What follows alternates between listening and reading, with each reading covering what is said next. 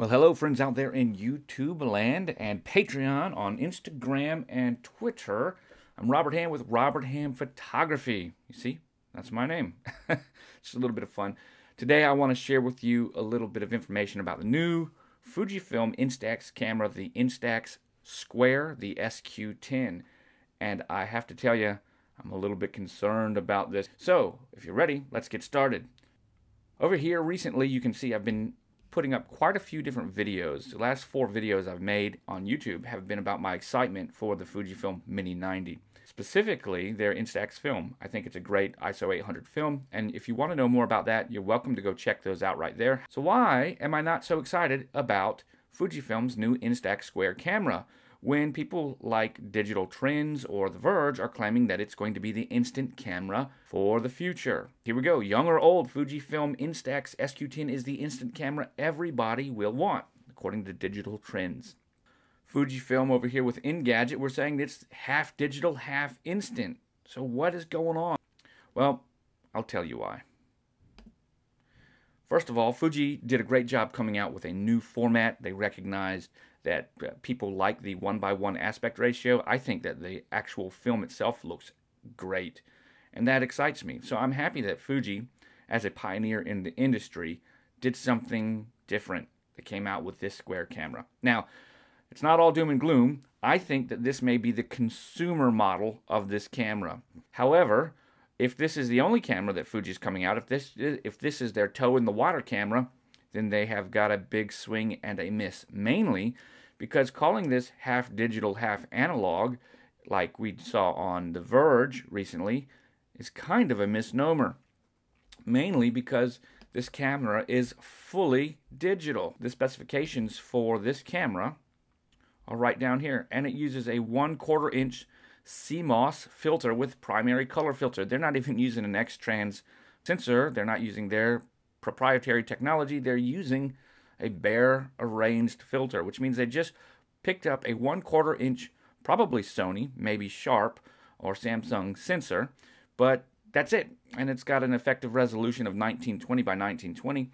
That doesn't really matter so much because the print is small.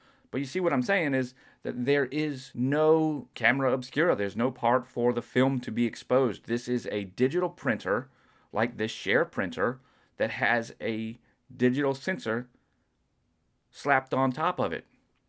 And that's a problem. That's a problem because that's not analog anything. The only thing analog is the film, and the film's not even exposed like an analog print would be. And that's an important thing to think about. When you're using something like the Mini 90, this camera right here, you'll notice that the lens actually extends. Even with the lomography cameras, there is a place in the back where the film goes as a package, as a cartridge, that you can actually see straight through in the lens, just like you would see when you're using a regular 35mm camera.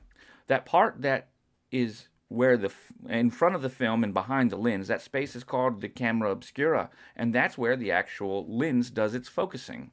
Today, on mirrorless cameras or digital cameras, we call that a flange distance. However, that's an important part of what gives analog photography signature characteristic and look.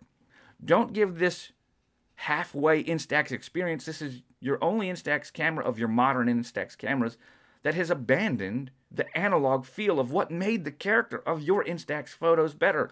This is what made your cameras, the Instax film that other people have used, better. Lomography's tried to beat you, and they can't. It's because you've created a beautiful lens on a great camera. Heck, even Leica licensed you to make their Sofort camera, which uses your same lens that you use in the Mini 90. Fuji, why did you make this diabolical thing that doesn't give the consumer that experience? You worked so hard to create an instant film that was relevant today through technology of lens, through the creation of a good camera, a working body that was easy to use for anybody, and now you slap a digital sensor in it and think that people will get that same Instax feeling? I don't think so. I don't think so at all. In fact, I say this is a don't buy. So guys, we're going to wrap this up. The reality is, I think Fuji's got a big swing and a miss. I think that if you want the Instax Square, but what you're really interested in is not the format of a square instant print, but just an instant print. If that's what you're looking to get into, you should come right over here, get the Instax Share 2, come right over here, buy the 8 GB iFi card if you've got a DSLR or a mirrorless camera that you want to use. If you don't have to buy anything else, because you can sync the photos from your phone directly to this with the Instax app. So look at that. See? You don't need this.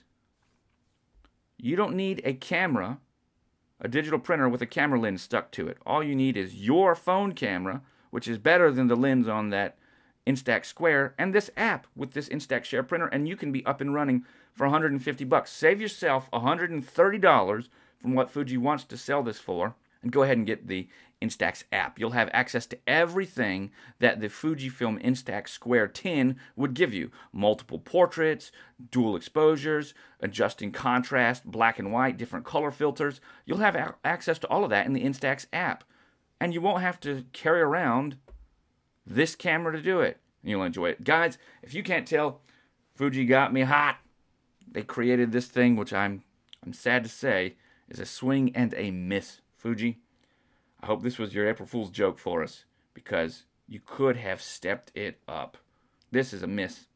And the worst part is, you've been leading this technology. But I have faith in you. Don't let me down.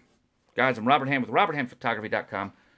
Catch me over on Twitter, Instagram, at RobHamPhoto. Find me on YouTube, of course, right here. And as always, catch you on the flip side.